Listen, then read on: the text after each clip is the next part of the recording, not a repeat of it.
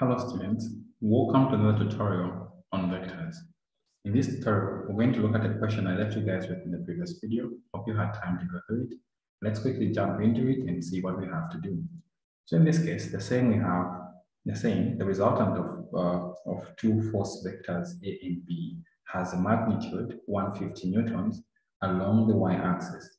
If the force vector B makes an angle of 60 degrees with the positive x-axis, find the magnitude of B in the direction of A, given that the x component of A is equal to negative 60 newtons.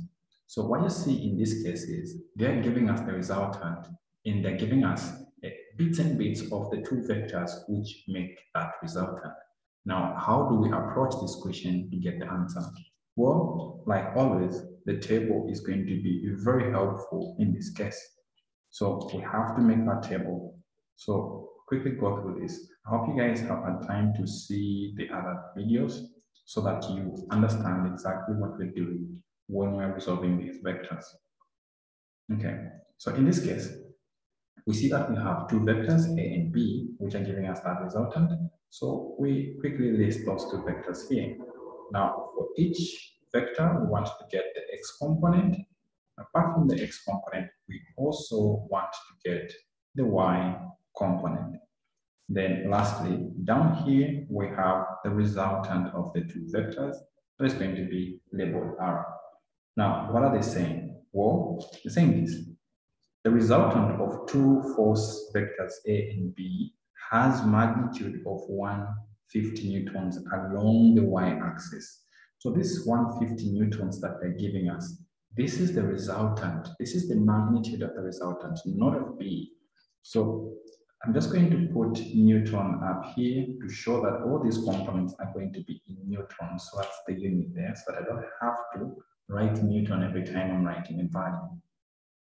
Okay, so the resultant has magnitude 150 newtons, and they're saying in what direction? Along the y-axis. So the fact that they're saying it is along the y-axis, it means that the whole lot, that 150 newtons, is along the positive y-axis, meaning the resultant has zero displacement in there, it has zero magnitude or zero in the x-axis.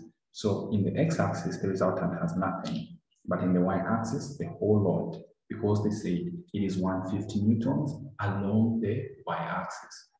Okay, what else are they saying? Well, the next sentence they're saying, if the force vector B makes an angle of 60 degrees with a positive x-axis. So what does that mean? Well, to know how we handle that, let's quickly see where this vector is. What they're saying is that this vector makes an angle of 60 degrees. So let's say this is the vector. It makes an angle of 60 degrees with a positive x. So this is 60 degrees. Of course, that is the y-axis. This is the x-axis. So it makes an angle of 60 degrees with a positive x-axis. So what you see here is that its x component will be here. Its y component will be there. So if we tried to get the x component of this vector, we don't know what this vector is. So let's just call it vector B. So all we know is the x component of B is, let's label it Bx. It is adjacent to the angle. So we're going to use cos. So it is the vector itself, cos 60 degrees. The y component of B, let's say B in y, is opposite to the vector, to the angle. So we're going to use sine. So it is the vector itself, B, sine the angle 60 degrees. And you see the x component is to the right, positive.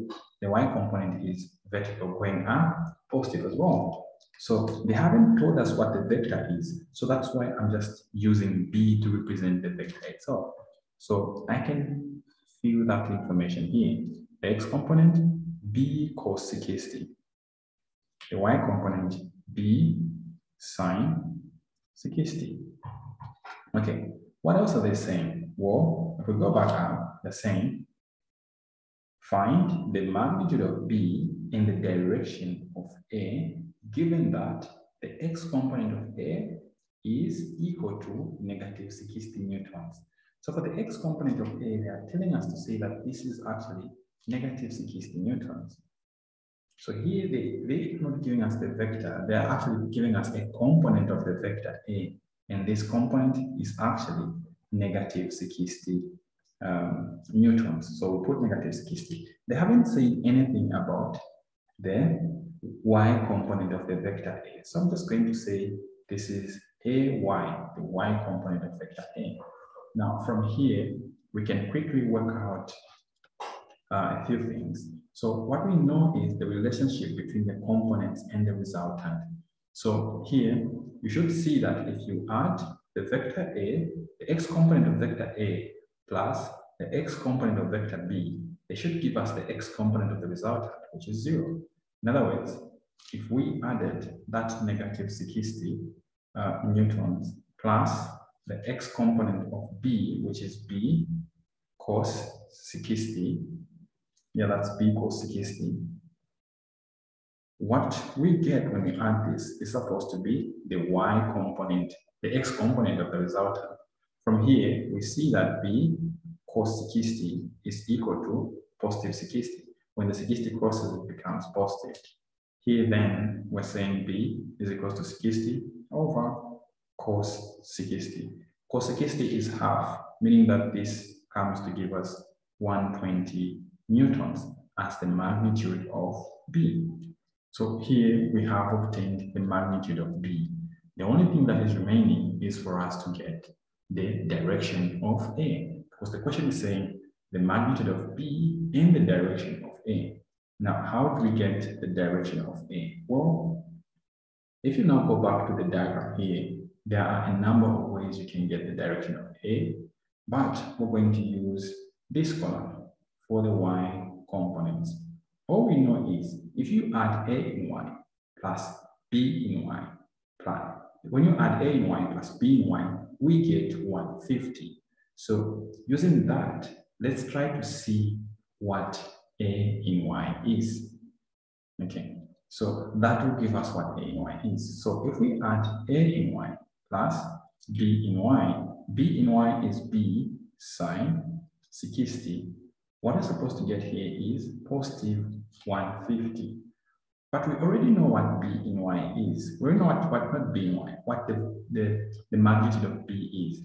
B is 120. So this is now 120 sine 60 is equals to 150. So let's find what AY is. This is going to be 150 minus 120 sine 60. When we simplify this, we see that A in y comes out to give us 46.08 newtons. So this becomes the x component of A. Now, what we have? Well, we now know what A in x is. This was given to us, negative 60. Now we have just found what AY is, and this is 46.08. Now, the question is asking us to find the direction of A. To get the direction, notice that this is where we use the angle. So the angle here comes, we get it by using tan inverse. So tan inverse, the y component divided by the x component. So this is tan inverse, the y component, 46.08, the x component minus 60. So from here, if we evaluate this, we see that the angle comes out to be negative 37.52 degrees. Okay, now, if you saw the previous video, you have to understand that the fact that one of the components is negative means that we have to take another step to get this particular, to get the direction correctly. Now, the easiest way of actually knowing what you have to do is to sketch this vector A. So if you try to sketch the vector A, this is the y, this is the x, you see that the x component is negative 60. So the x component is coming this side, negative 60. The y component, on the other hand, if we look at it, the y component is positive 46.08. So the y component is positive. So the resultant vector A, or the vector A itself, is actually this vector here. So the angle we have found is this one here. This is the 37.52. So it is negative because it was measured clockwise. That's why it was negative. Now, to state it as an answer, we have to measure it anti-clockwise from the positive x-axis. So we have to measure it from here up to this part. So let me label this as 5. So from here, this angle we're looking for plus the 37.52. This is supposed to add up to 180, angle of a straight line.